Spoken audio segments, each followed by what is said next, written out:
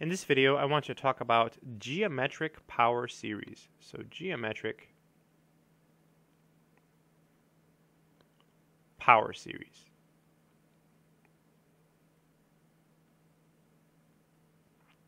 So geometric power series are typically something you learn in a Calculus 2 course. However, this is used other times in other math courses in the future. So it's one of those topics that is really nice because you learn it in one course and then you get to use it again in other courses. So the formula for geometric power series is the following. So if we have the infinite sum starting at 0 and going to infinity of x to the n, this is actually equal to 1 over 1 minus x. And this is only true if the absolute value of x is less than 1. So this is the formula that we typically use in the geometric power series problems.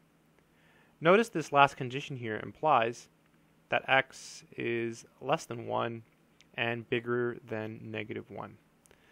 This is your interval of convergence. So in all of the problems when you're working this out, you basically use this and then you solve for x, and that will give you your interval of convergence every single time. Let's go ahead and do a simple problem. Before I do, let me just mention that this just comes directly from the geometric series test. So notice, like, x is your r. Remember, the r has to be less than 1 in order to get convergence, and there was a formula. Same thing. It's the same thing. All right, let's do a simple example where we find the power series and the interval of convergence. Actually, this is not a simple example. This one's a little bit harder, so this will be good. So 1 over 3 minus x, that's our function, and our center is 1. So this is going to be the center of the power series.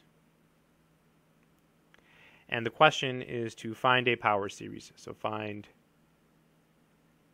power series. And we'll also find the interval. So find interval of convergence.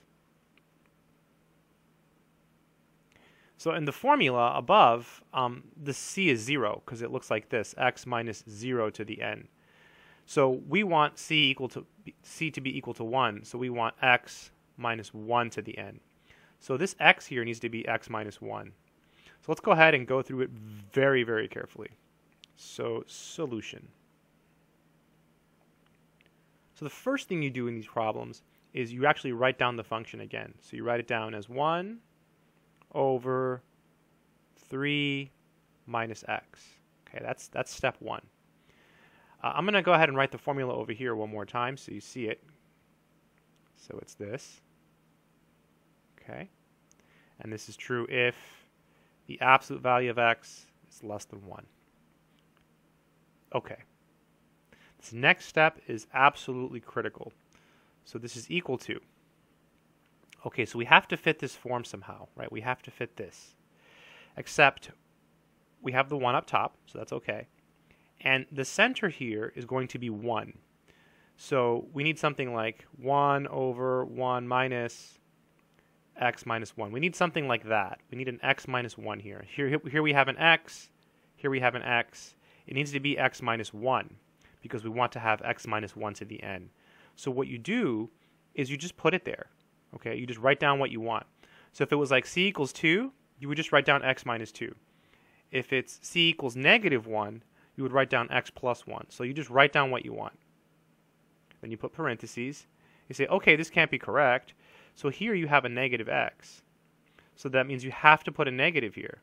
Right? That way you have your negative x. No choice there. So let's think about what we have here. We actually have negative x plus 1. That's what we have. However, we need negative x plus 3. So we're missing a 2. So we put a 2 here. So that's how you do it. So now you'll notice that there's a 2 here. In the formula, we have a 1. So what you do is you pull out the 2 on the bottom. So now you have 1 over 1 minus, and then when you pull out that 2, you get x minus 1 over 2. And so now we're finally in a position where we can use the formula. Let's go ahead and keep going. I'll come back and explain this step again a little bit later. This is equal to 1/2. Okay, this is your x right here. So it's going to become infinite sum as n runs from 0 to infinity. And then we have x minus 1 over 2 to the n. By the way, this is only true if the absolute value of x is less than 1. In other words, if the absolute value of x minus 1 over 2 is less than 1, right? This is your x. This has to be less than 1 in absolute value. Let's keep going. This is equal to 1/2 infinite sum as n runs from 0 to infinity of x minus 1 to the n over 2 to the n. There's a 2 to the 1 here, so when you distribute this into the sum, you end up adding the exponents. So this is the infinite sum as n runs from 0 to infinity of x minus 1 to the n. And then on the bottom, we get 2 to the n plus 1 because we add the exponents. 2 to the 1 times 2 to the n is 2 to the n plus 1. So this is the answer. This is the series that we wanted. This is the power series representation of the function. This function, 1 over 3 minus x, is equal to this, provided this condition is true. Let's go ahead and find the interval of convergence using this condition. So I'm going to rewrite it again over here. So we have x minus 1 over 2 less than 1. So basically you can take the absolute value of each piece. The absolute value of 2 is just 2, so you can just do that.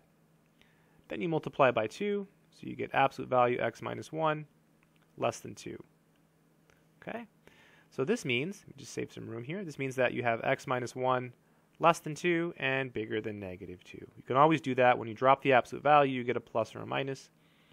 Add 1 to all three sides, going kind of fast. So you get negative 1 less than x less than 3. That would be your interval of convergence, or if you prefer to write it in interval notation, this would also be an acceptable answer. So, recap. Let's actually do it one more time. Let me just go through this first step. This is the key step. If you can get past this step, you got this, right? This is the hardest step for people to understand because once it's written down, like if you just look at this, it's kind of hard to understand. It only makes sense when like it's explained to you. Let me do it again. 1 over 3 minus x. Okay, so you have the 1. So the center is 1. So we want the center to be 1. So you just put down x minus 1. You say, okay, parentheses. All right, we have a negative x, so you got to put the negative there. Oh, we really have negative x plus 1. Oh, okay, so we really needed 2 because we're trying to get to 3, so 2. Boom. And then after this, you factor out the 1/2. So you basically always write down the center, and then you go from there. In the videos that follow, you'll see many examples of this same exact problem. So we'll do a bunch of these so you get tons of practice. And once you can do one of these on your own, in theory, you can do all of them. So that's it. That's geometric power series. Also, this does come up later. If you study more mathematics, this comes up later when you study Laurent. I can't even spell it. I think it has an E. It's pretty bad. I forgot how to spell it. Laurent series. I think it might have an E. When you study Laurent series in complex variables or complex analysis, if you take that class, it's the same exact thing. So it comes up again and again and again. Until next time, good luck and take care.